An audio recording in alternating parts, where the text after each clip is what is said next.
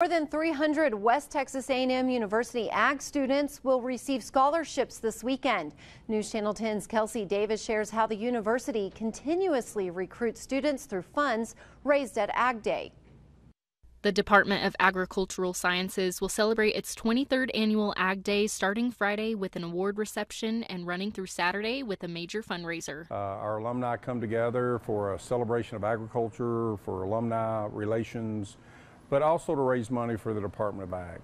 Ag supporters are invited Saturday for live and silent auctions. Funds raised at Ag Day support scholarships, merchandise, and most importantly, recruitment. 20 years ago, the Department of Ag was roughly at 350 to 360 students.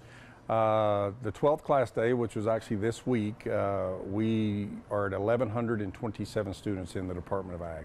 One of those students will receive the Trotter Scholarship on Friday night. It is a $40,000 scholarship, and the way that it works is you don't get the money up front before your college career, but you actually get it after. That way there's more motivation to kind of stay on point there. Students will receive more than $500,000 in scholarships, which is double the amount from previous years. WT says the Ag Day celebration proceeds help enrollment growth.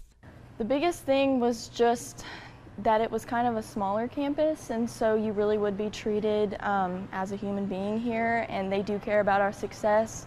In Canyon, Kelsey Davis, News Channel 10. Ruben is on